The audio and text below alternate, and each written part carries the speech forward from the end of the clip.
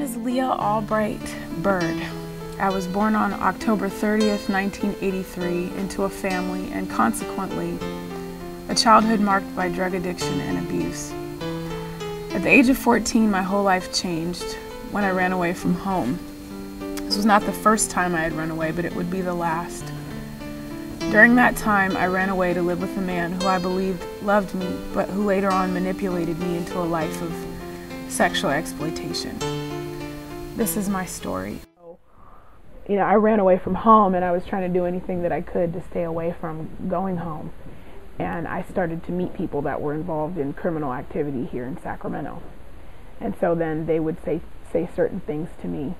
And, you know, next thing I knew, I was on Stockton Boulevard or in Vegas or wherever we ended up going. He was somebody that I thought that I loved and wanted to be with.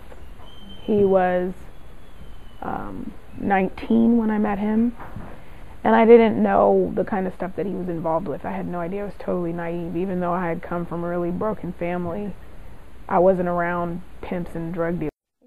One of the things that happens with a lot of young women is we're all kind of just looking for love. And so the person that I met was not what you would call a pimp at that time.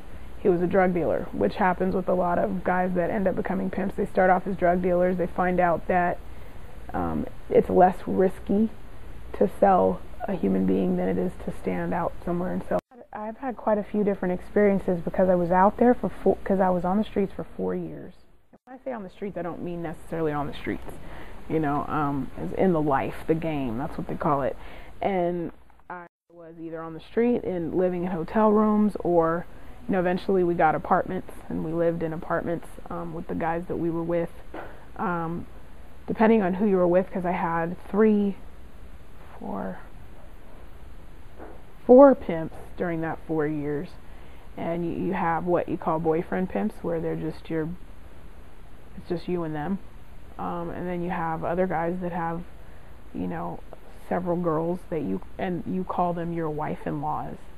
And it's just like a really sick version of a family, you know, where the pimp is the daddy / boyfriend / big brother, and the girls all fight for his attention and try to outdo each other, try to make more money than the other one so that you can prove that you're more valuable than the other one. Spent a lot of time in hotel rooms. Eating once a day, not because there wasn't food available, but because I was busy or high a good majority of the time. So I started off on the streets, and then, you know, because of the growth in technology, you know, we started using the internet and escort services, which is just a pretty way of, you know, describing a service where you can call and order a girl. So yeah, sleeping in, eating once a day, waiting for my pager to go off. At the time we had pagers instead of cell phones. And, you know, making in the upwards of $1,000 a day, you know, trying to get as many clients as you could. I used to dread sharing it. And I still have times where I wonder what people think, but I'm really proud of myself now, you know, and I have fought really, really hard to get to where I am, you know, and for me it's a badge of honor, and anybody that can't accept who I am and who I've become as a result of it, it's their loss. On March 3rd, 2006, one of my close friends and the very girl I introduced into the life of sex trafficking had her life taken by a John on the day of her 22nd birthday. After that day, my life would never be the same. This is for you, Bridget. Bridget was she's actually my cousin's girlfriend when I want to say I was 15 or 16, probably 16. And my cousin met her, I think they went to school together. She was a foster kid. And my cousin knew that I was involved in sex trafficking. And so he talked to her about it, and they come up with this idea that she's going to get involved in the same thing. And I've always had leadership qualities. I just didn't know what to use them for back then. I was using it for the wrong things. And I remember driving down the freeway with Bridget when I was 16, the night that I met her. And I said, no, are you sure you want to do this? Because once you do this, your life will never be the same. And I didn't know I didn't know just how true that was. You know, she became a sex trafficking victim at 14.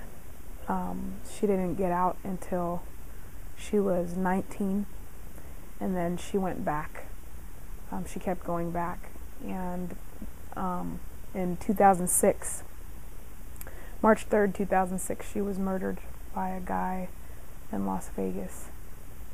So that changed my life forever, you know, and that was really what fueled my passion to go back to what I came out of and help other girls like her and like me get out. Bridget's death was my turning point. Before she died, Bridget encouraged me to enroll at Sacramento City College, and it was there that I met Deanna Hearn. I didn't know just how much my life would change after meeting Deanna Hearn, but without her, I can honestly say that I wouldn't be where I am today. Deanna Cooper Hearn. I met her at Sac City, and it was interesting because I had 5 classes, and of those 5 classes, she was in 4 of them. And it was kind of like I go in every class, and it's like this girl and I have identical class schedules. You know, and Sac City has it's a huge campus, and there's like 15,000 students at the time. This was 2002.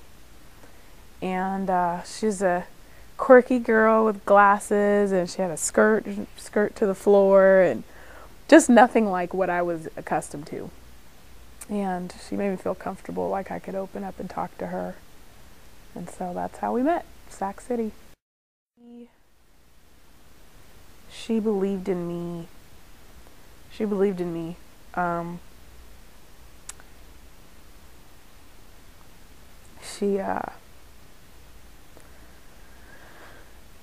She saw things in me that I didn't see in myself, you know, and she was my cheerleader, you know, and she still is, and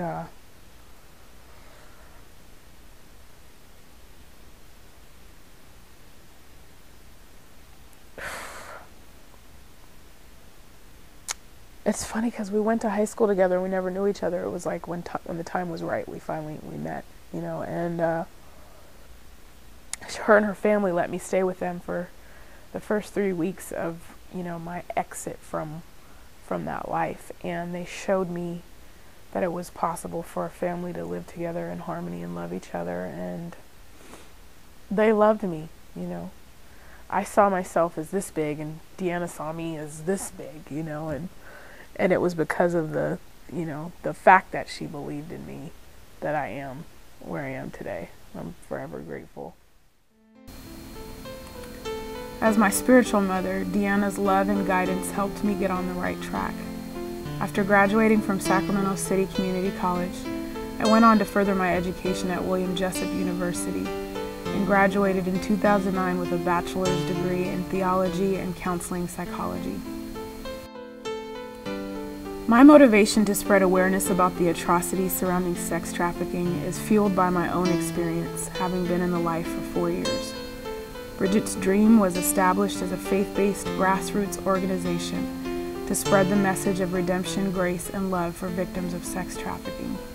While our mission is clear, there is still more work to be done within Sacramento. We've had the opportunity to partner with California Against Slavery, which is a statewide ballot initiative to get the penalties for sex traffickers and people who purchase sex from higher penalties, higher jail penalties, higher fines. So that's been an amazing opportunity. We had an organization called Strive to Free, and it's an organization that was started by some attorneys here in Sacramento that are interested in fighting human trafficking, and they put together a gala, and they've raised the funding that we needed in order to start our transitional house, because we're opening a transitional home, and we're aiming to do that by September. So we've slowly but surely we've been getting some great support from the community.